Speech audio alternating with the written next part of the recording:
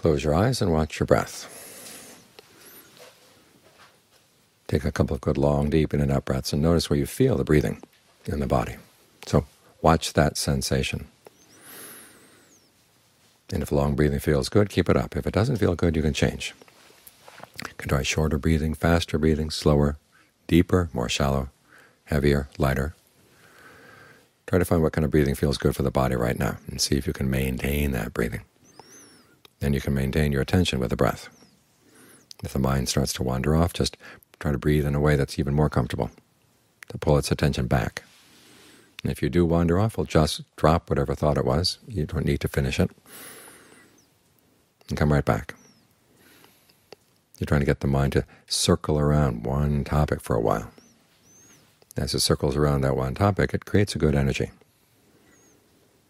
It can settle down and it can see itself, but it also creates an energy that spreads out.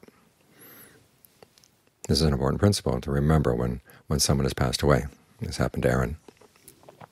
We can't communicate with him the way we used to, but still there is a current in the mind that can connect. You send off good energy, and if he's sensitive, he'll pick it up. So you want to make sure you're sending off good energy. This is why when someone has passed away, it's traditional to be generous, to take the precepts, and to meditate. Because when the mind does those activities, it is sending off a good energy. And that's what can be picked up by the people around you. You may have noticed someone walks into a room, and the room will immediately change without their having said or done anything. There's a current to the mind.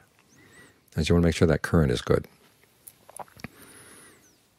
What this means is that you take refuge in good things. We would like to take refuge in one another, and we can to some extent while we're alive, but aging, illness, and death can get in the way. The thing is, they're normal.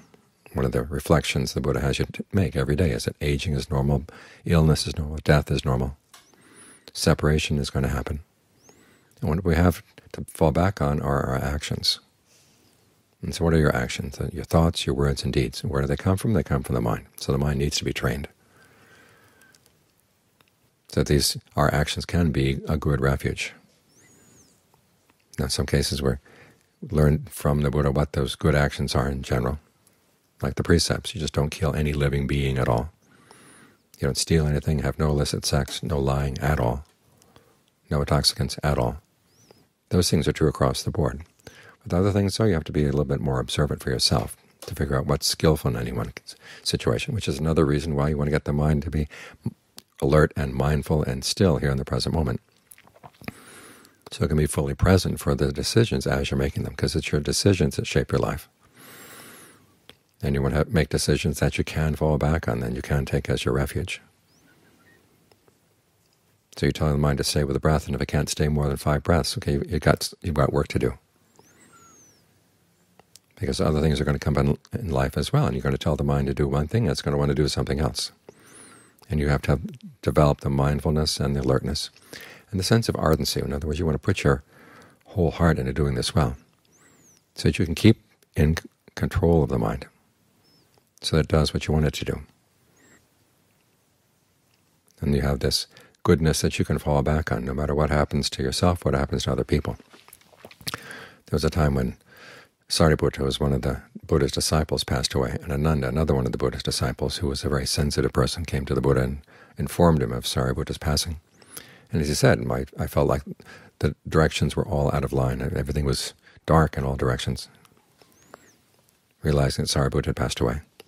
And the Buddha asked him, when Sariputta passed away, did he take virtue with him? No. Did he take concentration, discernment, all the good things that we can do in life? Did he take those with him? No, those are still there. Those you can still take as your refuge. So think about that. We have our refuge in the goodness that we do. We can help one another while we're still alive and still strong. But strength is something, physical strength is something that wastes away. Life is something that wastes away. So you want to have something else to fall back on. And it's the goodness you do. So train your mind so it has that goodness that you can really fall back on, and with a sense of trust, a sense of confidence. And while you're doing that, you can trust also that the influences of this are not going to benefit you alone. They're going to benefit other people as well.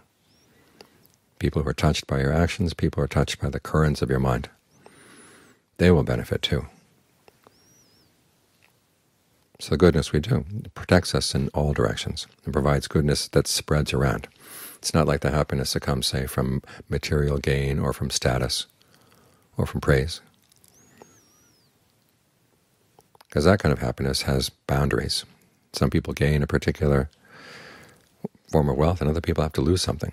Other people gain status, other people have to lose it. But with the goodness that comes from generosity, virtue, and meditation, that doesn't have any boundaries. It's good for you and it's good for the people around you, which is why it's a safe refuge.